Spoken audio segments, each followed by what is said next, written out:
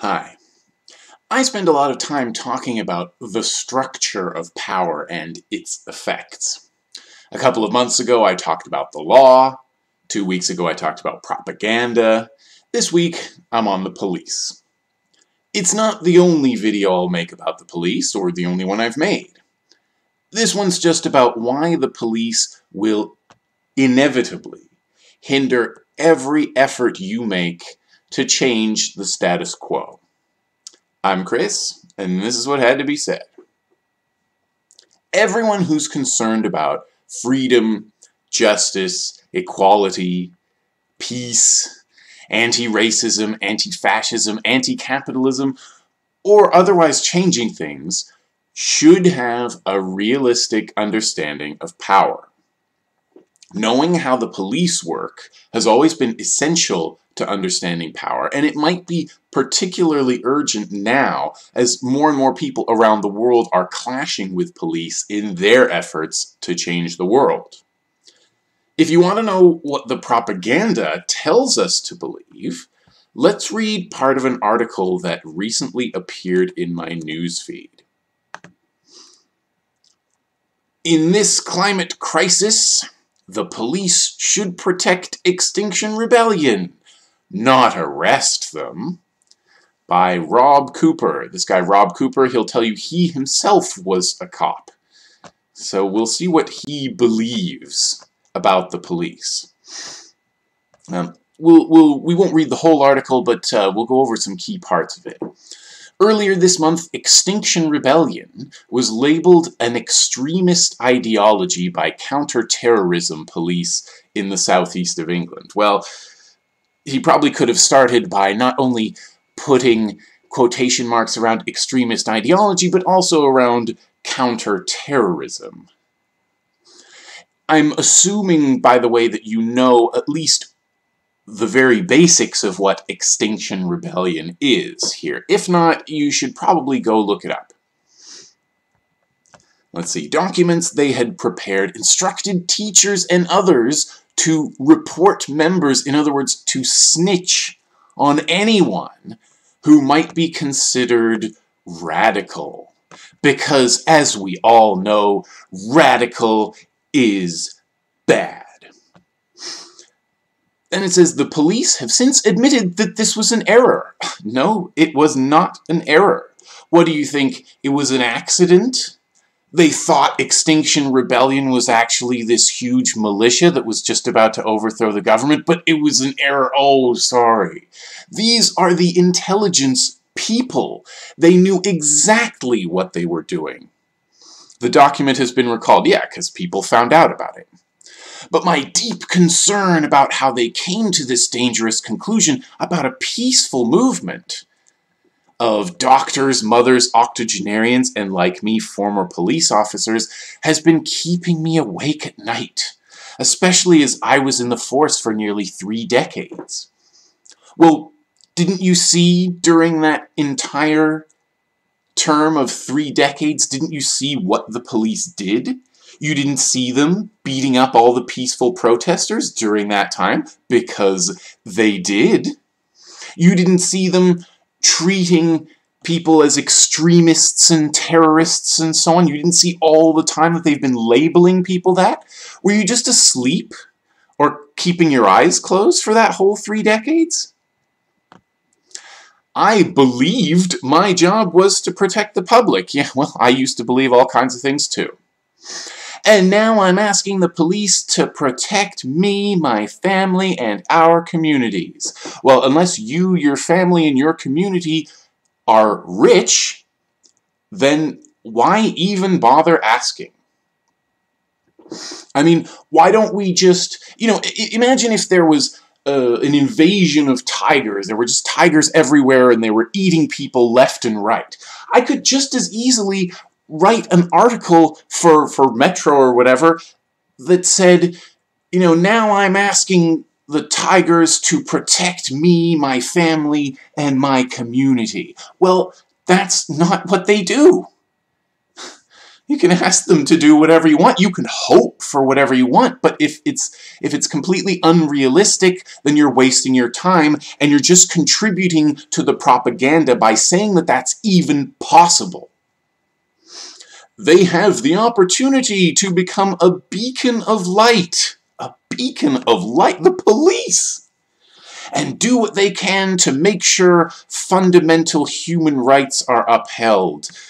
You don't have any rights, and that's because of the police. Because the police can violate your so-called rights any time they want. By facilitating the protest. Oh yeah, because they've ever done that before? No, they've never done that. Any protest that has ever posed any kind of threat, even this so-called peaceful protest by Extinction Rebellion, will be treated with dangerous suspicion. How could you spend 30 years on the police force and not know that? I joined the non-violent, yeah, they're always using non-violent as if it's a virtue. The non-violent civil disobedience group, Extinction Rebellion, because I felt a real affinity with the group's first demand of the government. For those in power to be honest about the threat we face from climate and ecological breakdown and to take immediate action. Okay, well, they didn't. And they're not going to, because they work for the different people than you work for. You know? Yeah, it's great. It sounds like a great demand, doesn't it? You know, the people in power have to start being honest, and they have to start, like, changing things. That's not their job. There's no reason to believe they can or will. And least of all that a non-violent protest is going to force their hand. Then he says things like, I've taken part in the July uprising. What a rhetorical flourish it is to talk about non-violent demonstrations and peaceful marches as an uprising, or the October Rebellion. In what way was it a real rebellion? It didn't even threaten anybody in power. So how is it supposed to work? And then it says, at no point did I see any acts of violence or anyone encouraging violence of any kind. Well, maybe that's part of the reason nothing changed. Extinction Rebellion may not get every action right, but to be listed alongside extremists and terrorists at possibly the most important moment in history feels like a worrying precedent. Well, first of all, it's not a precedent. That precedent was set decades ago. They've been labeling peaceful and even harmless people extremists and terrorists for years now. Again, it's not really impressive that, you know, you can be a cop and you can just ignore all that stuff that's been happening. How could you not know that that's the whole purpose of police? How could you not have been doing any of those things yourself? Of course, the author here gives no reasons for us to actually believe the police are supposed to or even can support Extinction Rebellion. But that's the thing about propaganda. It makes everything seem normal and obvious. I don't need to cite evidence that water is wet. Likewise, I don't need to explain why the police should be protecting the people in their well-intentioned protest, or why the politicians should be listening to us with our good ideas. You don't need to explain if your point is within the normal. But unsubstantiated beliefs will get your movement thrown in jail, as Extinction Rebellion has already shown us. The cops themselves have already shown their true colors to Extinction Rebellion by locking up thousands of their members. That's them telling you who they are. Why aren't you listening? Why are you still harboring fantasies based on what they told you in primary school? And then just yesterday, members of Extinction Rebellion enthusiastically shared this article. Judge reportedly tells Extinction Rebellion activists, you have to succeed, while sentencing them. So, I sympathize with you, but I'm going to keep punishing you because I don't want to lose my comfy paycheck. These people are so constrained by their jobs that it doesn't even matter what their opinions are. Of course, what you need to do to change the world is illegal. You're fighting the people who make and enforce the laws. It will always be illegal. Of course, you're an extremist and a terrorist. You're fighting the people who labeled you that. The state will never help you. And I keep hearing, we demand climate action. We demand things of the government. Shouting, we demand at a legal demonstration is a meaningless gesture. They're not demanding, they're begging. If you're really demanding, the real question is, what will you do if they don't do what you demand of them? If the answer is nothing, there's no threat whatsoever. And I know non-violent is a useful PR term for a movement, but if you're not capable of violence, a more descriptive adjective would be harmless. It's great that you're out there, but as long as you're trying to play by their rules, you'll still be their slaves. Cops and judges and attorneys general are not guided by a sense of justice. Or if they are, they have ridiculously simplistic thinking about where justice comes from. But then so does anyone who doesn't question the propaganda. The government is the will of the people, we assume. Therefore, working for the state is working for the people. That's all most folks need to know. We've been told all our lives the purpose of the police is to keep us safe. So we get confused when we see them beating, arresting, and spying on peaceful demonstrators just trying to solve social problems. We've also been assured that when they aren't working for us, it must mean that the system isn't working properly at the moment, or we've got the wrong politicians in place. That's because many aspiring activists have not analyzed the nature of the system they're fighting against.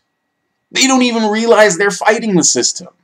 They think they're educating people, raising awareness, putting pressure on politicians to change. They think the problem is the people in power don't realize there's a problem. Or like it says in the article we just read, government needs to start being honest about climate change. Government needs to tell the truth. If you believed that kind of thing, it would stand to reason that peaceful protest, or consulting with decision makers, or working for and thereby influencing them, should be effective strategies for change. If I could just get the ear of the president, things would get better. They wouldn't. Hundreds of years of believing that's how things work have got us nowhere. Another essential aspect of the propaganda, of course, is to believe in reform, that you can legislate different incentives into the system. Again, see the past couple of hundred years to refute this claim.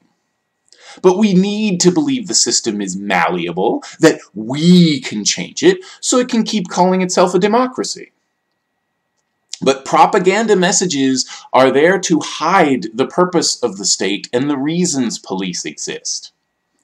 The purpose of the police is to protect the interests of the ruling class. That's it. Anything else they do is incidental. They are the violence that ensures policies are implemented and people who pose a threat to those policies are neutralized. In fact, there have been a few Supreme Court decisions in the US that have declared categorically it is not the job of the police to protect you. The loyalty of the police is to the people who sign their checks, not to you. That's why whatever tactic you employ, you'll never win over more than a couple of them. Not only are they victims of the propaganda too, they have a strong financial interest in continuing to believe it. Part of their job is to lie to you. They might tell you you'll be safe if you go with them. You'll look less guilty if you talk. We'll let you go if you comply, and so on. They won't. This meme was made by the National Lawyers Guild, and it's worth looking at least briefly. It says, talking to cops is never safe. You can pause the video and read it. You can find it. You could easily find it on Google Images, or on, here it says nlg.org. You could check it out. But the point is, don't talk to police. I also recommend you watch the video Don't Talk to Police, and I've left a link in the description. Either way, I think the message is pretty clear. Alternatives to the police and the state will be the subject of a couple of future videos. For now, when you're out in the streets, please remember the state is not on your side, regardless of what its agents tell you. The state protects the capitalist class who cause most of our problems. If you want your strategy to succeed, you'll need to keep that in mind.